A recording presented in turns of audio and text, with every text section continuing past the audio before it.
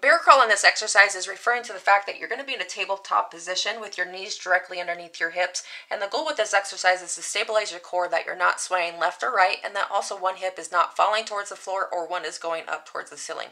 You can do this exercise on your elbow if the bench is tall enough and you can get range of motion. You may also have to do it off of your hand.